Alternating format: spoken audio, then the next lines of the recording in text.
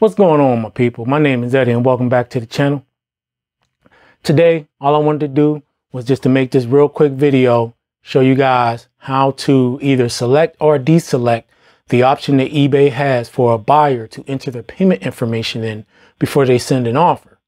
I've seen a lot of comments and things like that of people wanting to know.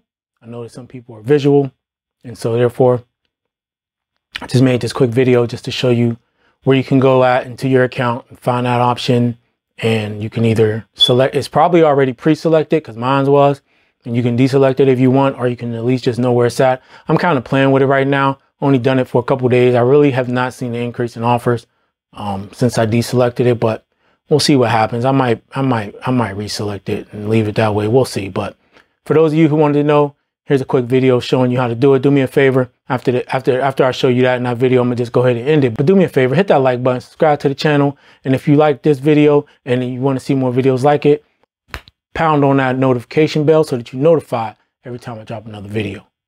Okay, so I've seen a lot of questions in the groups and even on YouTube videos about people wondering about the option for buyers to put in their payment info when they send an offer and how you can remove that option. And I know some people are visual, and so I just wanted to make this quick video to show you how to do it. So in your account, you got to go under account settings. All right, I'm already in my account settings dashboard. You want to make sure you're under selling, and then under selling you want to go and click the selling preferences link. All right, after you come to this page on the selling, after you click the selling preferences link, you'll come up on this page. You want to go down and scroll down to your buyers, and then you want to make sure you click on blocked buyer list. Click on the edit button.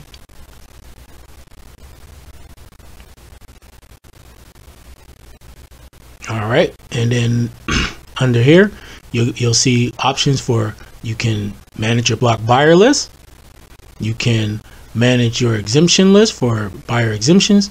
You can also do some other things where you can block buyers who have caused minimum of 2 to 5 cancellations of unpaid cases, within 1, 6, or 12 months, which I do. And there's a few more options, but if you scroll down to the bottom, here's what we're looking for.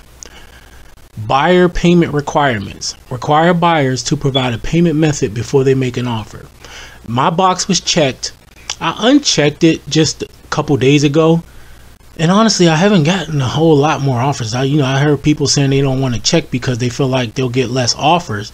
So far it has not made a difference, and I've had this box checked since they started this feature, which I don't know exactly when they started, but I just unchecked it a couple days ago. I mean, it's only been a couple days, but I really haven't seen an increase in offers, honestly, just by unchecking it. I'm gonna leave it unchecked for now, and then after a week or two, if I don't see much of a difference, I'll probably check it back, because I feel like this.